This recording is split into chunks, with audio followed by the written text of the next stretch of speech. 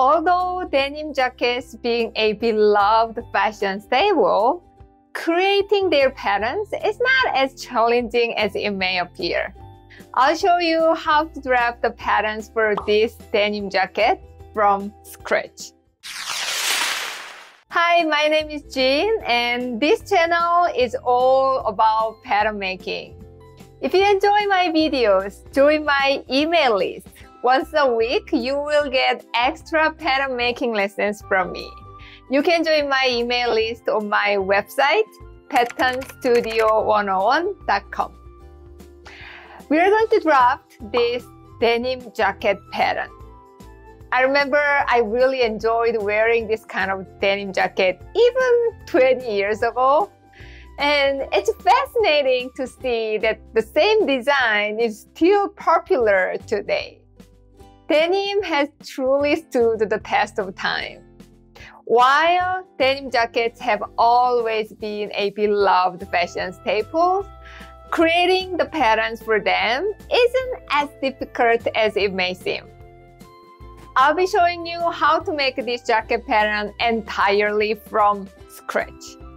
I'll break it down into a series of episodes, spanning over maybe 3-4 episodes. So make sure to stay tuned for the entire journey. Are you ready? Let's dive in. Let's take a look at what measurement you need to make this pattern.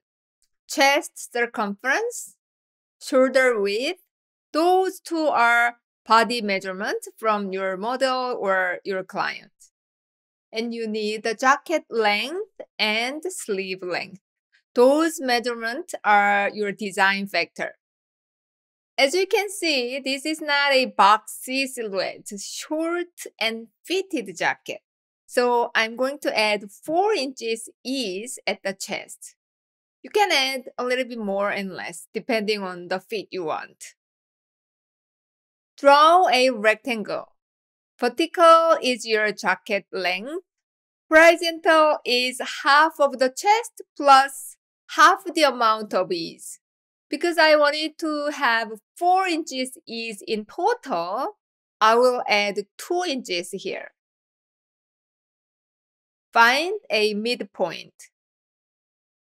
Then move 1/8 of an inch towards the center back. Draw a side seam. So my front is 1/4 of an inch bigger than the back on the half body, right? From the center back neck point, find 8.5 inches and draw an underarm line. Depending on the model's height, if she is very tall, then 9 inches or 9.25 inches would be a good starting point. Let's draw the back. From the center back neck point, chest divided by 12, go up 1 inch. From the center back neck point again, half of the shoulder width, go down 3/8 of an inch. Connect to the high shoulder point. I'm going to widen the neck width. So from the high shoulder point, 3/4 of an inch along the shoulder line. And from the center back neck point, take out 1/4 of an inch.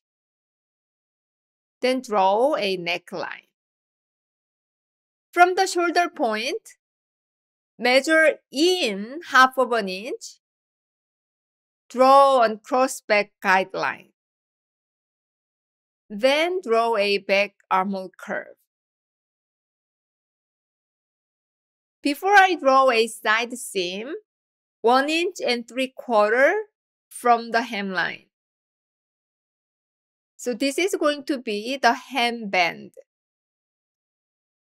And I want to have a curved side seam like this. But if you want to have a straight side seam, go ahead.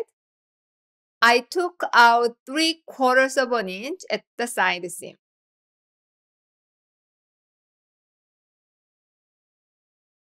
I'm going to draw these internal lines. These are all your design lines, so my numbers are just examples. From the center back neck point, move down 4 inches and a half. Draw a yoke line. From the yoke line, 1/4 inch at the armhole. Make a dart with 3 inches length. So we pinched out the gaping at the armhole, 1/4 inch. Let's zoom out. I'm going to use this point to draw a vertical line. Find a midpoint at the hem and connect 2 points. I'm going to reduce the waist here, so 3/8 of an inch on each side.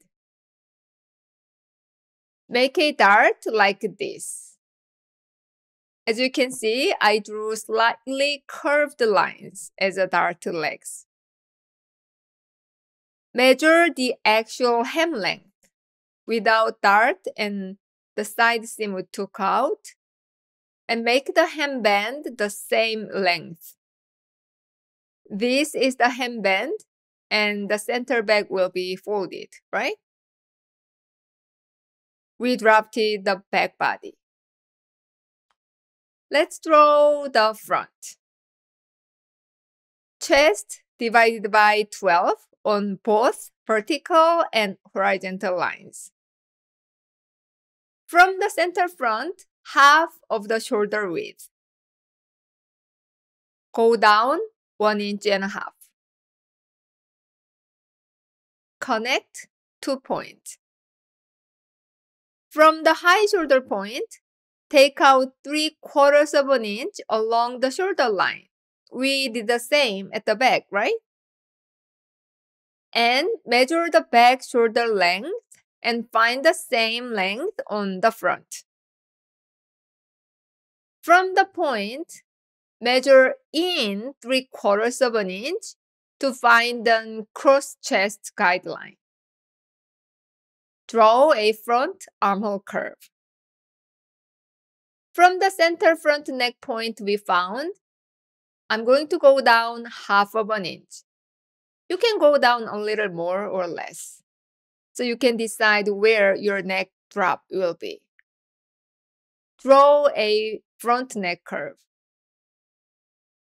From the center front neck point, add 3/4 of an inch for the button closer, and draw a front edge line. So your center front overlap will be 1 inch and a half in total, right? Okay, let's stop here for today. I'll continue to draw the front and color sleeve in the next videos. Are you a pattern maker? Join my Facebook group, Pattern Making Professionals. I'm there to answer your questions, and there are great pattern makers help each other. The link is in the description box. This channel is totally dedicated for young professionals to take their pattern making skills to the next level. Have a beautiful week. See you next time. Hello.